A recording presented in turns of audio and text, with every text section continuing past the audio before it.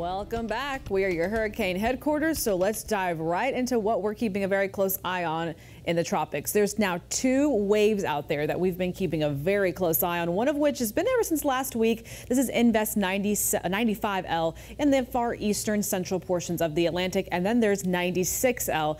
That one's a little closer to home and will probably want a little bit more attention to focus on. And the main reason is because the one off the southeast United States coast, about 500 miles there, has a 60% chance, a medium potential of developing in the next 2 to 5 days, whereas the system out a little bit closer towards the mid-Atlantic, not so much, about a 30% chance in the next 5 days. So that tropical wave is further out, less of a concern. The one out towards just to our east here, this has the potential to actually strengthen a bit in the next couple of days, possibly to a depression or a tropical storm as it gets over some of those warmer Atlantic portions of the waters there, warmer waters, and that will allow for, regardless of development, decent amounts of rain and increased winds going through portions of South Carolina and Georgia. So we'll watch this very, very closely. Not an impact for us, but will increase some of that rain through the northeastern portions of Florida as well. If it does become a tropical storm, the next name on the list will be Danny. Lots to watch, Jabari.